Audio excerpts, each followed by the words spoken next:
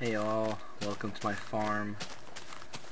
Just a little quick update as I'm killing these animals. I am still playing Minecraft. I'm still making videos. The problem is that the project I'm working on right now is excuse me. It's fairly large, fairly detailed, and takes a lot of wool, which is why I made this farm. Every night I come here and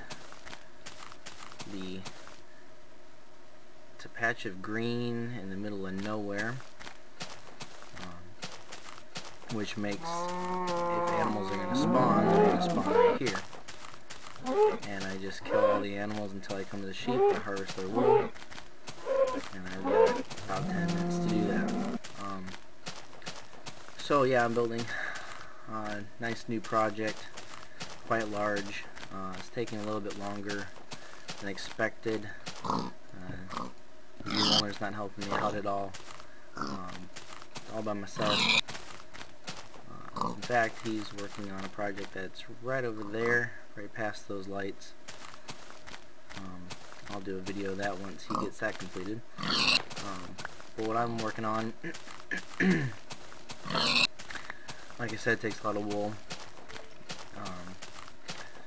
But I also wanted to update, we got a website up for our server, which contains a link to all of my YouTube videos to my channel.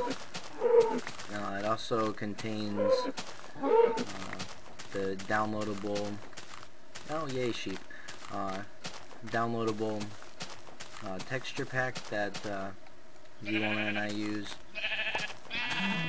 and most importantly, it contains a map, overhead map of our server, which gets updated I think every hour or so, and I'm going to put the link on there right here, and oh yay, more sheep. You guys can go there and check it out. You can actually watch the progression as I work on my project. You can actually see what the project is, which I'm really excited about. I haven't seen any other videos of this project on Minecraft on YouTube. I have searched quite a bit for it.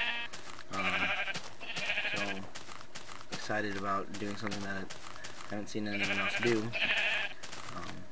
So yeah, go visit that. You can check on the updates. Hopefully I'll be finishing my project.